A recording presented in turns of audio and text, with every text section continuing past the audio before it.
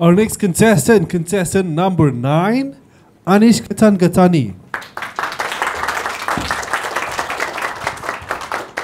The fear of being different. The fear of being different, Anish Gathani. Wondering what this is? This right here is my lunchbox. Now, to any normal person, this is just an ordinary lunchbox. But to me, this is the symbol of my transition from someone who used to be embarrassed of eating out of a lunchbox to someone who enjoys it now. Like many teenagers, I was a victim of a common problem, the fear of being different. Embarrassment was a common emotion for me, as I always felt like I was being judged by other people.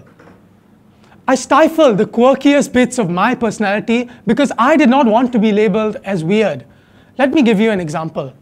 When I had to go up on stage to receive an award, my parents would be very proud.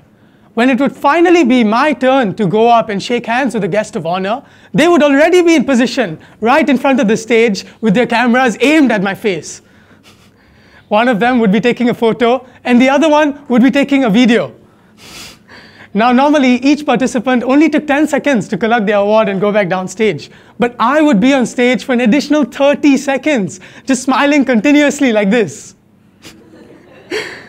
4 years ago, no other parent did this, by the way, but my parents were so proud of me that they wanted to capture the best possible memory of the event, regardless of whether the whole auditorium was staring at us. 4 years ago, this caused me a great deal of embarrassment, but now I am glad they didn't stop because of that. The fear of being judged affected many decisions in my life, from deciding on what clothes to wear to deciding on what to post on Instagram. It was not fun. I was not living my life based on the way I wanted to, but rather based on the illusion that people had so much time in the world to care about what I was doing, which was obviously not true. When I turned 15, this started to change. However, it was not an overnight change. In fact, I am still learning how to embrace my personality as though no one was there to judge me for it. Let me share with you a story about confidence, which has convinced me that it does not matter what you do, what matters is how you do it. It was during orientation camp, and we were all waiting for lunch to be served.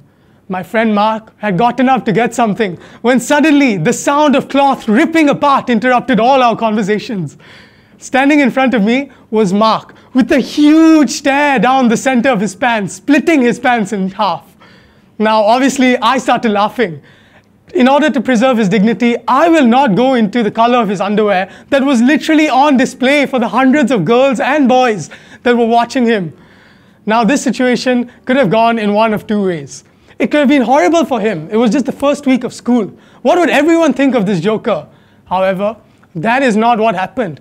Instead, Mark got up and he yelled, "Why does this always happen to me?" And he got everyone to start laughing. By embracing this humiliation, Mark did not come off as timid. He came off as a confident and charismatic fella. We were not laughing at Mark. We were laughing together with him. I realized that I too had something special about my personality. And to be fair, we all do. But if we want our personalities to flourish, we need to do so with a touch of confidence in our interactions, just like how Mark did. It does not matter how weird we are. What matters more is that we show off our weirdness with full faith in ourselves. I want to encourage each and every one of you to do just that, to strive to be different, to strive to be unique, and to take pride in doing things in a way that no one would have imagined. By the way, I no longer eat out of my lunchbox in shame anymore. In fact, my friends love the food that I bring in it, and I can finally appreciate the hard work that my mother puts in to make a balanced diet for me every day, every morning. Thank you.